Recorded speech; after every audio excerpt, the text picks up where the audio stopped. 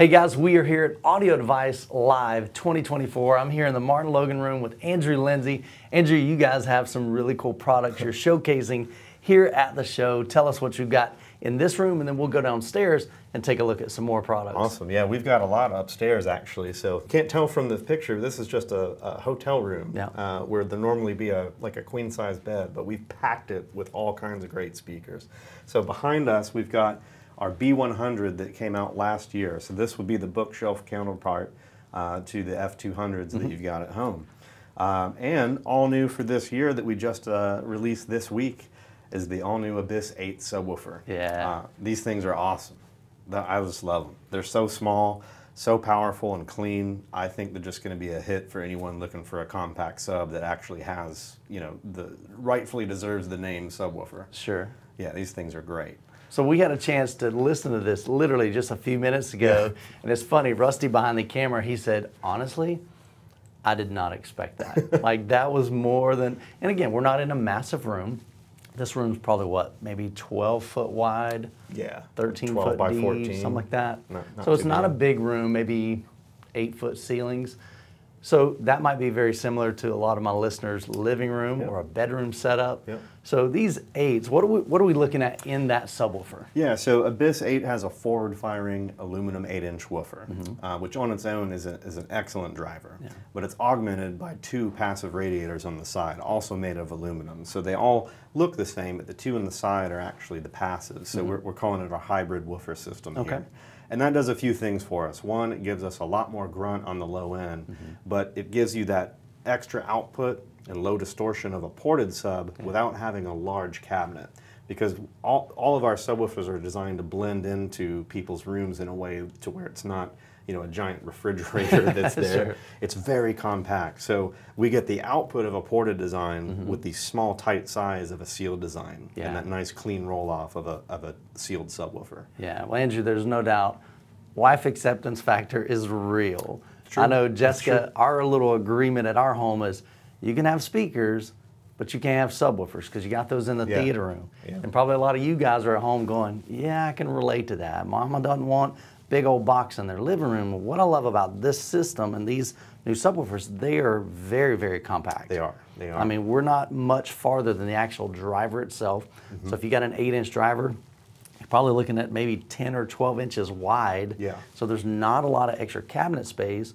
By adding those dual passive drivers on the sides, that gives you even more output. And these have a pretty massive rubber surround. So do we get a lot of excursion out of these? It's a beefy little driver for sure. Yeah, and to contain all of that, the cabinet's actually a 1-inch thick MDF cabinet with extra bracing on all the woofer baffles. So the cabinet is super heavy because this is a small sub by all measures. Weighs 46 pounds. That's a beefy little sub. For 8-inch, and there's all sorts of great details on the side. So we've got an all-new amplifier platform that we're calling Magnitude. This one actually has a 1,000-watt amplifier inside. So it's able to deliver quite a bit on the ready. And then it's kind of hard to tell from this angle, but you can see the subwoofer looks like it's floating off the floor a little bit. There's a plinth on the bottom, and it has 4 anti-vibration feet. So it kind of reduces that vibration transfer from those woofers going into the floor, giving you better sound, but also in the hopes that it reduces complaints by, you know, people in adjoining rooms or maybe neighbors. It just keeps the rattles down. So better sound, less complaints. I mean, who wouldn't want that, right? Yeah. And in here, you're running dual subs. Why would you run dual subs? Well, we started with one. Sounded awesome. You know, room acoustics are always a challenge. You ask anybody that's been in the industry or anyone who dials in the systems, there's a huge difference between a system that's set up and a system that's set up properly. And just because of the acoustics of this room, to smooth out the response for, you know, what we've got here, which is 6 chairs, it just measured a lot smoother with 2, and we had it. So it looks symmetrical now. It looks really nice. But you certainly wouldn't need to get good volume out of it, but this just really smoothed out that response for us. And I've always shared with you guys, having multiple subs allows you to get a smoother bass response, so you don't have these dips or these peaks as much in each seat. So if the wife is sitting here and you're sitting here, she's getting the same feeling and tactile response as you are in your seat. And if you got multiple rows, sometimes you need even more subs than that, placing 4 around the room, dialing that in. Now, speaking of dialing it in, you got this cool little app that I love, man. Yeah, I've got it right here. Yep. And actually, one of the other reasons is this Anthem STR integrated amp, we can run stereo subs. So this is actually set up true left and right. Oh, nice. Kind of cool. Yeah. So this is actually the app. It's the same app that we have on the prior Dynamo series, but it's just so intuitive. Yeah. You know, not that you mess with the sub all the time, but when you do, it could not be easier. Yeah. So I love that I can just go in and adjust the volume. You know, we're only having to run these at about 40% to get good output out of it. Sure. I've got 3 different DSP presets. Right. Movie for that extra slam, music for the best articulation, and night for, well, not angering everybody else in the house at night. Right. And then all the advanced settings from phase to low pass filter. I've got a 20 and 30 hertz adjustment so I can give it even more grunt on the bottom. It's just incredible. So, you know, I find that a lot of people, when you're setting up a sub, if you don't have a helper to start messing with knobs on the back of the sub, it is one of the most tedious processes you can go through. And you should always make adjustments from where you're listening. Yeah. Because if I'm back here fiddling with the knob, and all of a sudden it sounds great, that doesn't mean anything. That doesn't mean that's going to be what's happening at the seat. So it's just the most convenient way to control and tune a subwoofer. Yeah, one thing I love about MartinLogan and Anthem as well is you just make beautiful products. But I even see that in your app. Yeah. Inside the app, it's just well designed, it's well laid out, it's super easy to use, so it's user friendly.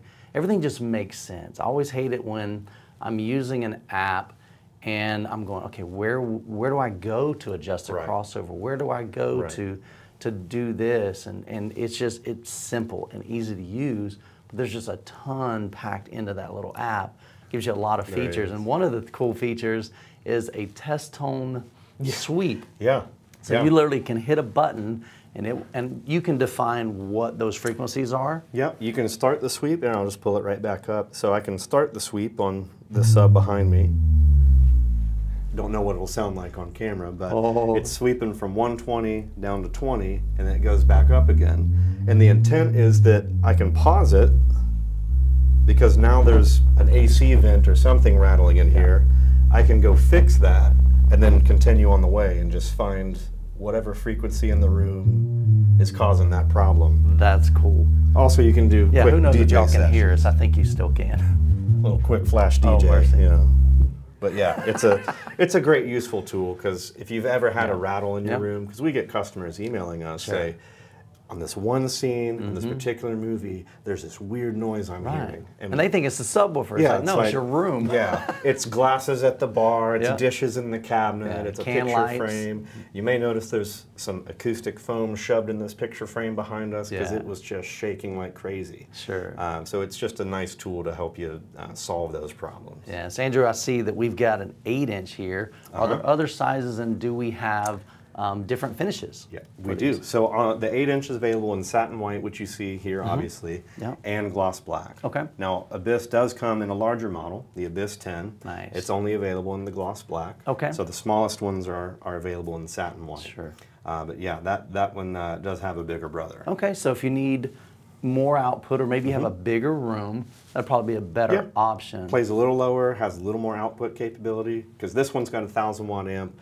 The 10 has a 1,600-watt amp, so it's got some more grunt behind it. So bigger drivers, bigger woofer, a little bit bigger cabinet as well. A little bit bigger. But the good thing, like I said, just the profile is really tight, not much bigger than the driver itself. I mean, this 8 is barely over a 13-inch cube from all outer dimensions. It's tiny. So what are we looking at price point here? So Abyss 8 is $11.99. Okay. And then Abyss 10, $16.99. All right. Okay, so we've got the Abyss series. Yes. But you also got some more subwoofers you brought to the show. We came locked and loaded to the show. So So Abyss, 20 years ago when we launched the original Abyss, it was the bigger, more powerful version of Dynamo. Okay. Now it's the smaller, more powerful version of Dynamo. Okay. So we do have an all-new Dynamo series. So it's over here. We have a 10-inch and a 12-inch model. Okay. Same amplifier power, so the 10 uses 1,000, and Sure. then the 12 uses a 1,600 watt amp. Okay. But it's just a single driver. Right. That doesn't have the passives that the Abyss series does. Okay. So that model, all the same features, all the same inputs and outputs. It's just a little bit cheaper. Okay. So $9.99 for the 10. Nice. And $14.99 for the 12. Okay, so a little bit less output.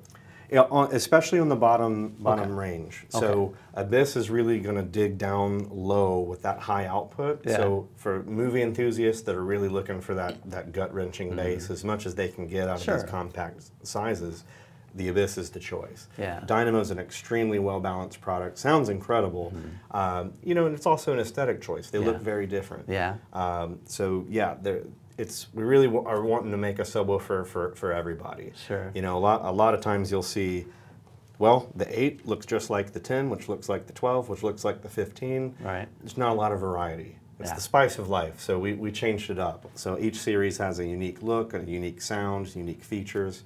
They're just loaded to the gills with things. So you still get the anti-vibration feet, you get that beautiful 1-inch cabinet, but there's a ton of inputs and outputs on these things too that we can take a look at as well. Okay. Well, how about we take a look at that now? Yeah, let's do that. So Michael, we talked about inputs and outputs, and I just want to kind of walk through the connectivity of these new subs because they are just loaded.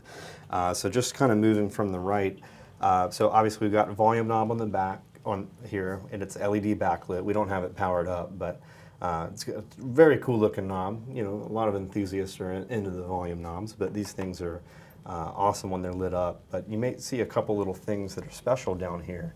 So we were talking about the tone sweep earlier. We do have that built into the back plate of the subwoofer. So even without the app or access to the app, you can trigger that functionality right on the back plate. And we do have a QR code right on the back plate that tells you to download the app. So we're trying to make it very clear that that is the easiest way to control these subwoofers. Okay. And then moving along, we do have our power mode. So we have always on, we have 12-volt trigger, and we have voltage sensing. Most people are going to use automatic mode, but a lot of times with the advanced processors out there, people really enjoy that 12-volt trigger functionality. Sure. So that's definitely included. And then here's where we get to the cool part. So on connectivity, I've got, of course, LFE, but very rarely do you see XLR LFE on a product at this price point, because Dynamo starts at $9.99. Right. So I have the option of RCA or XLR LFE input. Okay. I have stereo RCA input, and I also have high-level input as well. Right. So all you need is banana plugs, and you can plug this into essentially any system. And what's special about our electronics is these are all active, so I can actually use any combination of these inputs if I like. So a lot of times, well, I wouldn't say a lot of times, but sometimes we have multiple sets of electronics plugged into our subwoofers. So if I have a multi-purpose music or home theater system, I can actually connect both of those at the same time. Or if I want to wire my front, left, and right speakers in with high level and run LFE, I can do that. Okay. So we just give you a lot of functionality here. And one thing that you can't see, but you might see reference to here, is wireless audio. Nice. So built in, we actually have the wireless receiver, and we include a wireless transmitter in the box. So if you can't get a sub cable where you need it, it actually has wireless connectivity built in. So out of the box, I can connect this to an AV receiver or another piece of electronics without actually having to run a sub cable. And it's completely lossless, so it's extremely high quality. Of course, being wireless, there is a little more latency than using a hardwire connection. But this is just an amazing amount of functionality, because that's usually an add-on option for most subwoofers. So we did bring that back. That was a feature that we had on an older Dynamo subwoofer, the 700W, and it's back. So from wireless to any physical connection you can think of, we've got it. So Andrew, we've looked at the Abyss, which is the top of your new releases. We've checked out the Dynamo, which falls kind of in the middle, but you also have one other series, but it's not in this room, correct? We do. So why don't we go downstairs and we can actually check out the whole line. All right, Andrew, I'm already seeing something I like. These are your entry level of the new series. Yes. And they still look gorgeous. They're not Yes. just a plain box. Tell us about these. Yeah, so last year we introduced an entry-level motion product, the Motion Foundation. This is now the Dynamo Foundation. Okay. So this is the start of our subwoofer lineup that leads up to Dynamo and Abyss, right? Okay. So Dynamo Foundation 10 is the new entry level, so 10-inch driver, aptly named, right? Yeah, you notice the aesthetics. Yes, this is beautiful.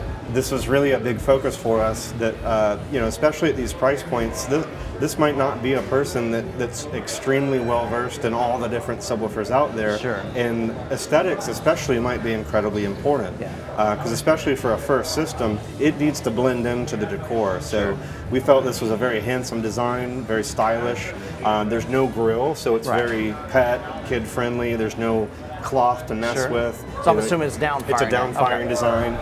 So nice and simple with excellent sound quality and actually quite a bit of power. So this is actually a 400 watt 10-inch woofer. Sure. And then the bigger brother, the 12, is a 700 watt 12-inch. So it's lots of power, incredible performance. We've got an incredible DSP inside.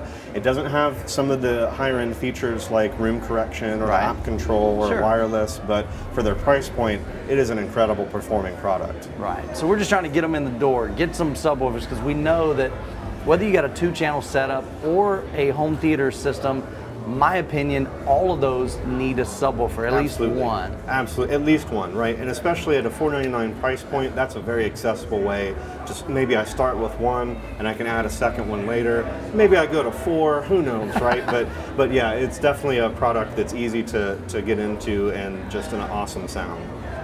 Andrew, we've got this beautiful display here showing each side by side. What are we looking at? Yeah, so this is the whole new subwoofer lineup that we just announced at the show. So starting at the top, we've got the new Abyss 10, which is the one we mentioned up in the other room. So here it is in the flesh next to the Abyss 8. So you can see it's a small difference in size, but it is noticeable. I mean, you can see the beefy 8 versus the beefy 10. Right. So we've got the 2 different Abyss models. Again, the Abyss 8 also available in that beautiful satin white finish, right? And then as we move down the line, this is the 2 new Dynamo models. So this is the larger one we didn't get to see upstairs. This is the new Dynamo 12 next to the Dynamo 10. And then, of course, the Dynamo 10 also available in that gorgeous satin white finish. So really the point of comparison would be the smaller Dynamo 10 and the smaller Dynamo 8 or Abyss 8, big Dynamo 12, and the Abyss 10. So why would I want one over the other? Well, there's definitely a difference in aesthetics. Me personally, I love this trend band. Is cool. I think it looks cool. Definitely inspired by our new Motion Series products, but I think you can put that next to anything and it's going to look awesome. And I even love this, the silver. It looks silver, at least in here, like aluminum. It is. It is. All the woofers are aluminum. We've got black anodized on the black model. We've got silver anodized on the white model. We do have the woofer grills. We just have them off to show off the goods underneath. But yeah, they all have that beautiful no grill pin attachment that our Motion has, and it just looks so clean. Either grills on or grills off. And then last but not least, the Motion, Dynamo Foundation down at the end here. So yeah, that's the whole new 2024 lineup here. So Andrew, I'm super excited. There's a lot of functionality, a lot of features that you pack into your sub. And what we heard upstairs, there's a lot of punch, even in the smallest one. It's not the entry level, but the smallest form factor, that is super, super great. Well, guys, we're going to leave links down in the description to all of these models. Hope you check them out. At least consider them for maybe your office, your bedroom, your living room. You put these just about anywhere. They're going to look great. They're going to sound great. Andrew, always a pleasure, sir. Awesome. Guys, I hope you enjoyed the video. Take care. God bless. And we'll catch you in the next video.